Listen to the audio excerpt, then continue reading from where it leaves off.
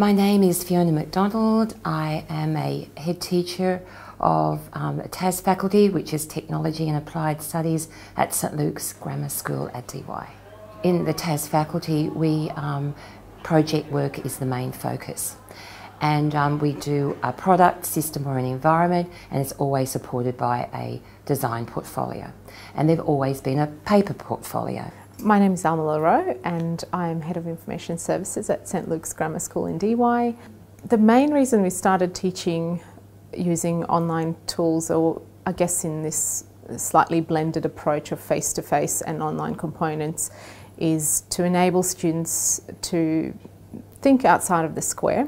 What might be also worth mentioning is that in Year 7 technology, students are working on projects that involve a lot of hands-on work, so a lot of tactile handling of materials. So what the teachers really wanted was for students to have the time in the classroom to really get engaged with those materials, but then to also make their learning visible through the online sites and online portfolios where they're commenting, discussing, doing a lot of that work in their own time in a way, so that the lesson time is not spent typing and thinking about reflecting on the process for the entire duration of the lesson.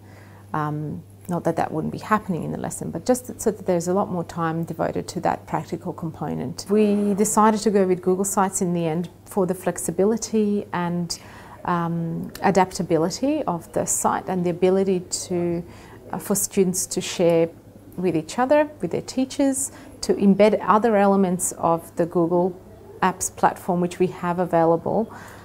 I guess we were thinking if the students could use a tool that they had complete control over, would we give them that, and what would that tool be? And that was Google Sites for us.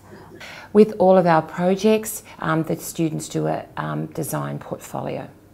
And the e-portfolio includes pages which show our design process. I'll go through quickly the site with you, the title page, then they go through an action time plan which they do in a table format, so they project their actions, their ID generation, where they do some mind mapping, they do storyboard and concept boards, and they do some drawings and sketches of their ideas, and then they come up with their final solutions. What's important, of course, is their final evaluation and their learning assessment, and this is where they're able to collaborate with their fellow peers and their other student members so that they can give comments and feedback on their site and also learn about the process as well. The pre-flight checklist for us would definitely involve that planning time, getting the team together, talking about what the purpose is, what we're trying to achieve, making sure that we've got some planning time, and then considering the tools, making sure that the tools are not driving the pedagogy, but the pedagogy is actually supported by the tools that we're going to use, and then covering those technical components, getting the help from anybody you need at that crucial initial planning stage. Also making sure that there is a solution for what to do when you run into technical problems, because you don't want that to take away from the learning and the problem solving in terms of the design process and the pedagogy and the outcomes that are actually behind. We've had to get our teacher skills up and running for the e-portfolios. We've had to have meetings, we've had to have demonstrations.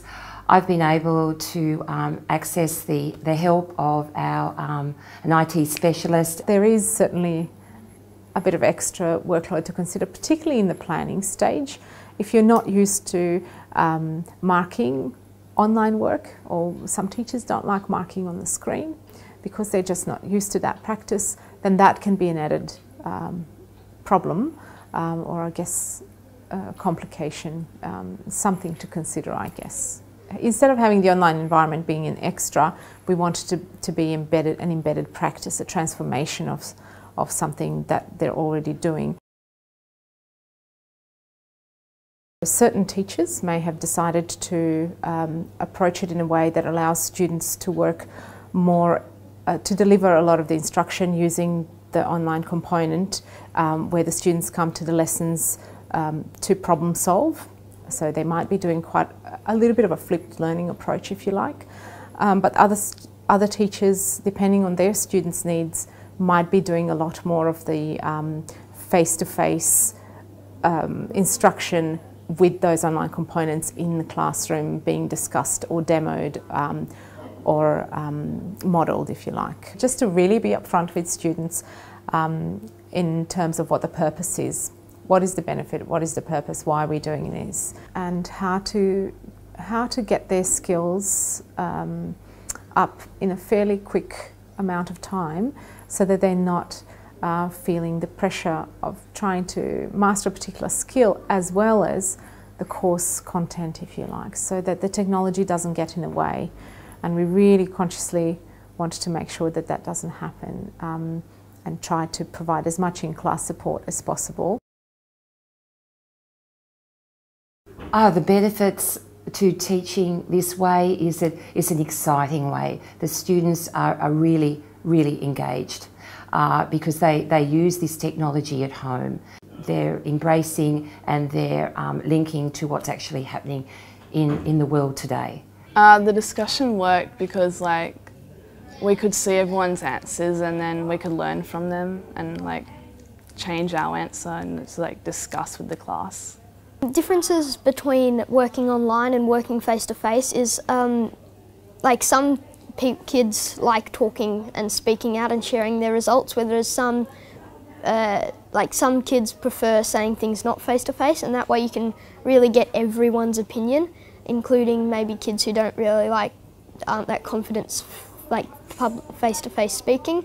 And then also you can access everyone, you can learn from others' mistakes, and instead of individually going out and asking everyone in your class, what do you think of this, you can just put it out there and they can give you your comments. Teachers could suddenly see every minor detail that the student was working on at any given point in time.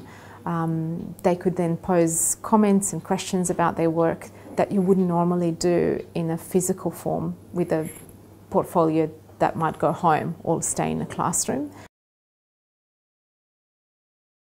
And I guess to ask them also about their fears and what they might possibly be excited about.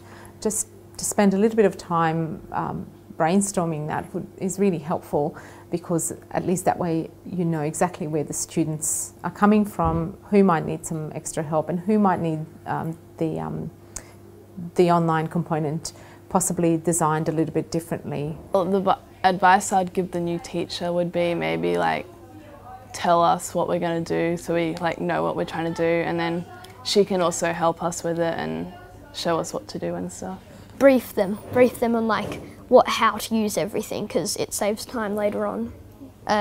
Make sure you know everything about all the apps, because once different apps do different things, and then you can sort of use them together to make, and it comes in really handy when you're trying to make a project. So yep, that's my advice and my comment, yep.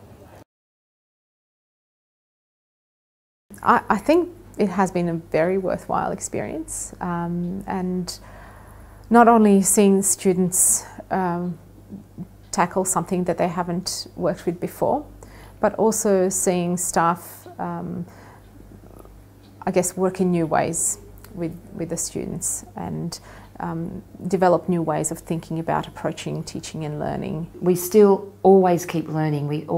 The scope of the program, we still need to keep our skills going.